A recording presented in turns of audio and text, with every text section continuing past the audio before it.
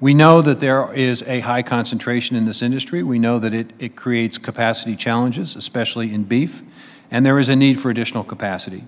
That's one of the reasons why we began the process of establishing a $500 million fund.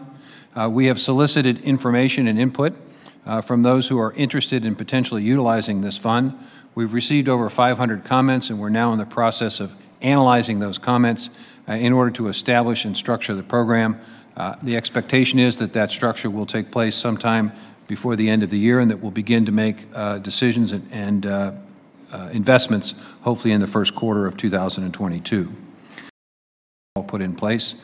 We also have taken a look at the opportunity to modernize existing facilities with the resources established by Congress.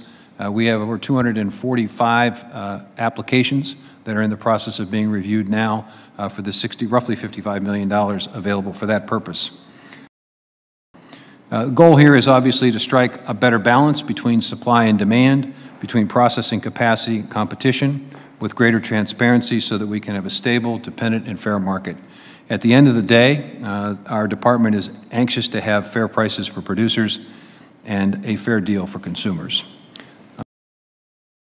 Well, we have two basic opportunities for folks who are getting into the business: the $500 million program that was announced several months ago, and the loan guarantee program is really looking at ways in which we can help folks in the middle of the supply chain. There may be a need for cold storage. There may be a need for mobile processing. There may be a need for farmers to work together cooperatively to brand and market a particular product. These resources would basically make it easier for banks, CDFIs, to lend the money to have an entity either get started or to expand or to improve their operation. Right now, many bankers, many CDFIs are not really fully comfortable knowing this area of the middle, and so the loan guarantee makes it a little bit easier for them to make the loans available across the board. But it's primarily designed at the middle of the supply chain. And then finally, to the extent that they might be interested in coming together in a co-op situation to build themselves and to produce and to be owners of a processing facility, they could potentially take advantage of the $500 million program that we're setting up. So I think there's a number of places along the way with specific focus on processing.